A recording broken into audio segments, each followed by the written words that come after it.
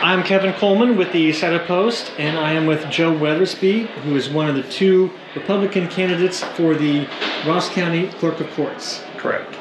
So first, what is your experience for this job?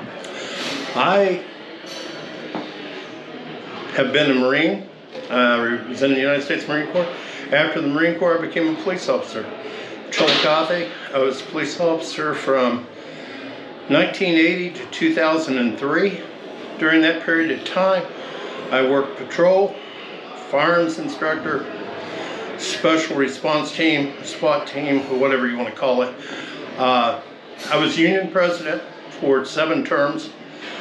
During that time, I was able to spearhead building a new FOP lodge on a property that we owned down in the corner of MacArthur and Lilly. I was a guest instructor at the Fraternal Order of Police of Ohio at the State House, or at the State Lodge, and taught political screening committee techniques and contract negotiations. After my time, well, and then I was in detectives. So I was in a detective, so I worked with the courts as far as taking paperwork over for the courts. I retired from there and worked at Adena for 15 years. Adena Hospital? Adena Hospital, yes. And during that 15 years, I worked primarily in the endoscopy department, outpatient endoscopy. And I did all of their ordering for that department, as well as assisted physicians doing procedures.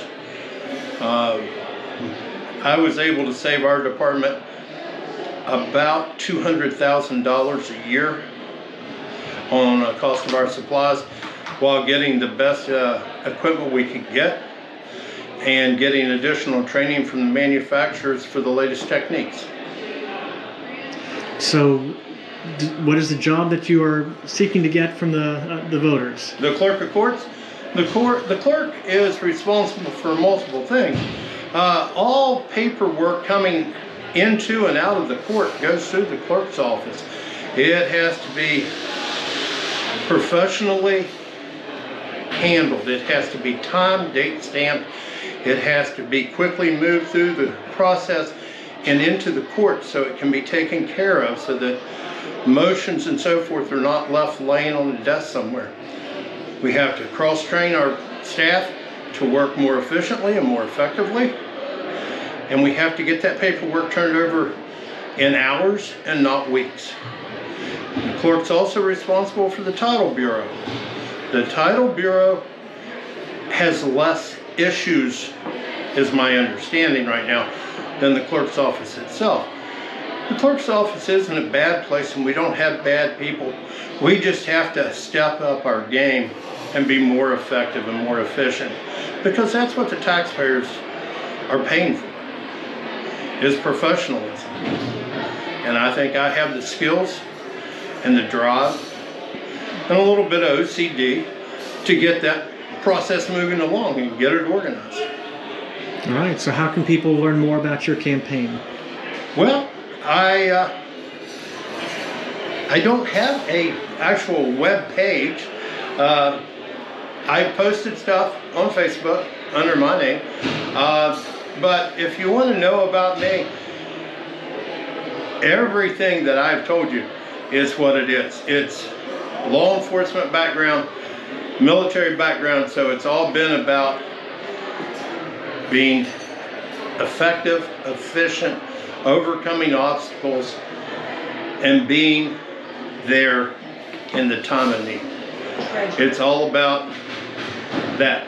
In my spare time, I am treasurer of the Cigar Band, which raises funds for a number of charitable organizations in Ross County. And in addition to that, I'm a trustee at AMVETS. So we have 3 trustees. I am one of the 3. We're responsible for the day-to-day operation of that club and providing services for veterans. Well, we work to get the money for those things appropriated so that we can provide the services that are needed. And then at the Elks, I am chaplain of the local Chillicothe Elks organization. So, all right, tell me a little more about the Cigar Band. Cigar Band is a group of individuals who enjoy cigars, and they got together and formed a group in 2009. Of those beginning few people, they decided if we're going to do this, we should do something for the community. That started out with little projects that became bigger projects. The Cigar Band right now is less than 50 people. Last year we gave away over $27,000 to charities. We do 3 major events. The first one is Swine and Stogies, and that's held out at Creekside Occasions in May. And we will do that, and that money primarily goes to the Good Samaritan Food Pantry to help. For every dollar we give them, they say it's worth 2. So we gave them $6,000 last year. So we give them $6,000 the year before too, or 7. We do an event later in the year, Bike Night for Mike. That money goes to the Adena Cancer Center, and because one of our members, her father was Mike Porter. Mike passed from cancer, and that's why we do Bike Night for Mike. And Mike was so pleased with the care that he received from the Cancer Center at Adena that in lieu of flowers or anything else, he wanted the money, any donations, to go to the Cancer Center. So we've taken that and kind of ran with it, and we do donations every year to the Cancer Center. And then lastly, we competed in Chili Fest for years, and we won it so many times we were actually asked to take it over. So that chili recipe was retired, and we took over Chili Fest.